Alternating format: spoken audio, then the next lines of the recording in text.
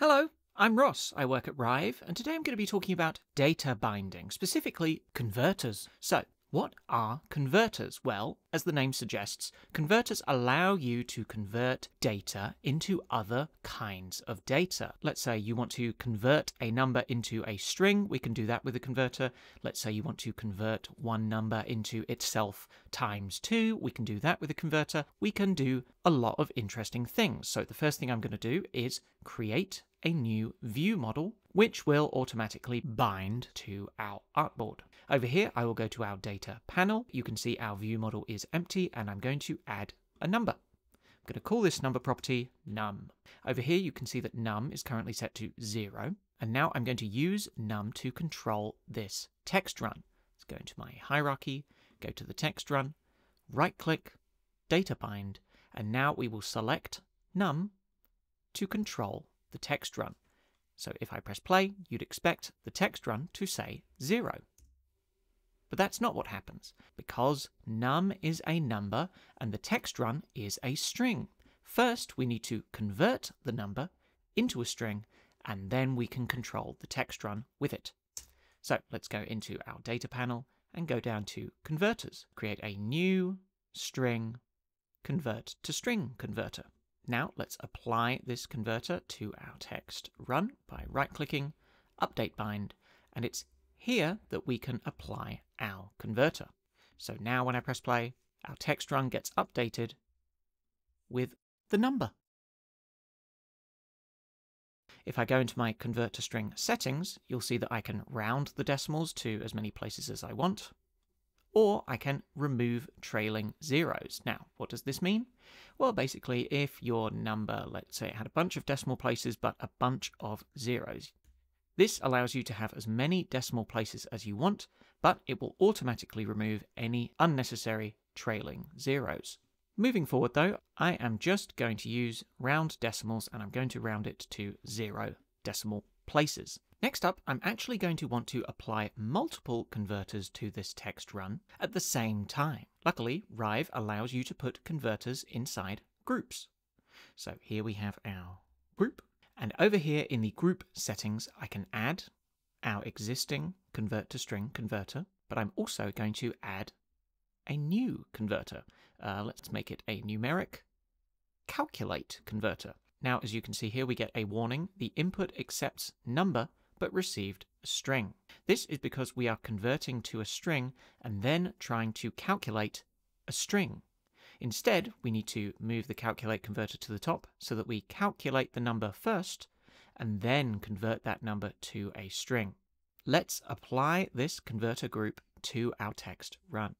Go to our hierarchy, text run, right-click, update the bind, and instead of just using the convert to string converter, we are going to use the group.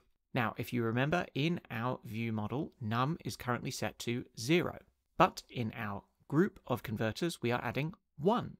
So if I press play, we have added 1. What happens if we add, 1,000?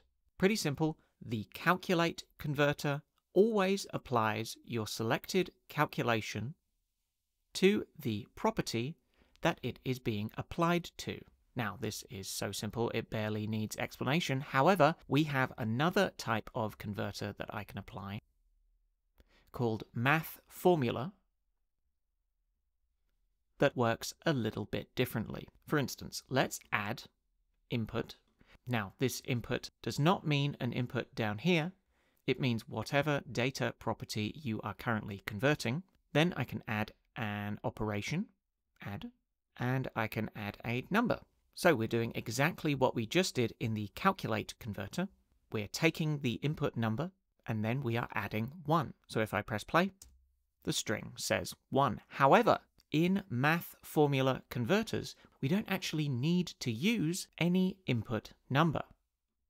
We can just use a value with another value. Meaning, if I press play, even though this converter is being applied to our number, it is actually overriding our number. I can set our converter to 1000 times 1000 and press play, and we have 1,000,000. It has literally nothing to do with our input number.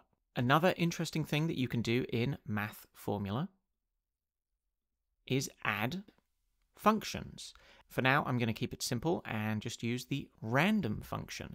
In this default state, it will output a number between 0 and 1, so that when I press play, there's a random number between 0 and 1. Press play again, there's another random number. However, you can actually apply a range to this random number function. So I can put 100 and round the decimals, and it will now show a random number between 0 and 100. But what if you want a range between one number and another number? Well, just have two numbers separated by a comma, and that will give you a random number in between those two numbers.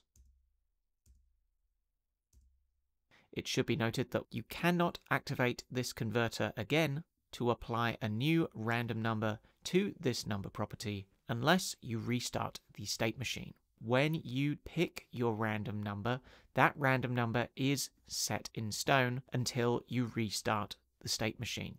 Now, I'm just going to remove our math formula from our group so that all the group is doing is converting that number to a string. So if I press play, the number is 0 again. But now I'm going to show you how to apply our calculate converter to add 1 to this number incrementally. This starts with an event, and I'll call this event increment. And I'm going to go into my timeline and fire this event at the beginning. I'm going to change the timeline to a loop so that we are firing the event once every second. Then I'm going to create a listener to listen to our increment event. And then whenever we fire the event, I'm going to perform a view model change. This basically allows you to set the number property to either a value when the event fires, or you can set it to itself with a converter applied. I'm going to apply our calculate converter, which is currently set to add 1. So now, whenever the event fires, we are adding 1 to the number. Press play.